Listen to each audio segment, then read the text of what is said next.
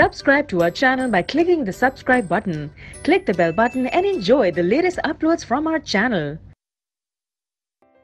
Now question number 2.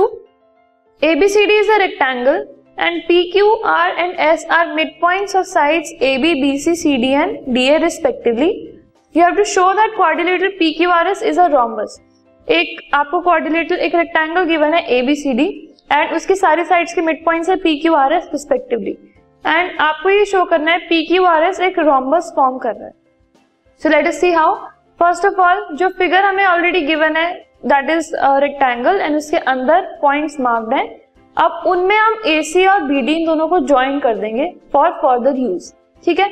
अब ABCD आपको already एक rectangle तो ये question में given ही है and उसकी वजह से we can say that AC is equal to BD. Fine, क्योंकि एक rectangle के जो diagonals होते हैं वो equal होते हैं. So इसे हमने equation number 1 मान लिया. अब हम एक एक करके triangles को consider करेंगे. So we have triangle ABC first.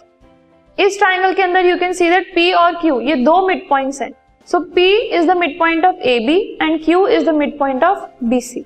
इस वजह से we can say that PQ is parallel to AC and PQ is half of AC and we are using midpoint theorem in this case. इसे हमने equation number 2 मान लिया.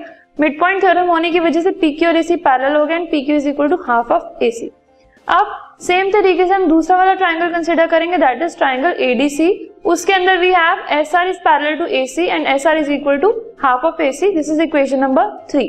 अब equation number 2 and equation number 3 को अगर हम use करें so what do we have AC common in both the equation. So AC को अगर हम एलिमिनेट कर दें so we have PQ is equal to SR which is ultimately equal to half of AC. This is the equation number 4.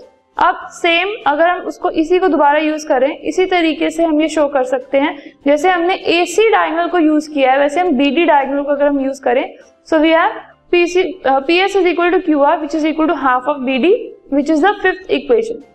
अब अगर हम 1, 4 and 5 ये first, fourth and fifth ये इक्वेशन अगर हम यूज करें ये तीन इक्वेशंस यूज करें अगर हम सो इससे we can say that PQ is equal to QR is equal to RS is equal to the third side SP.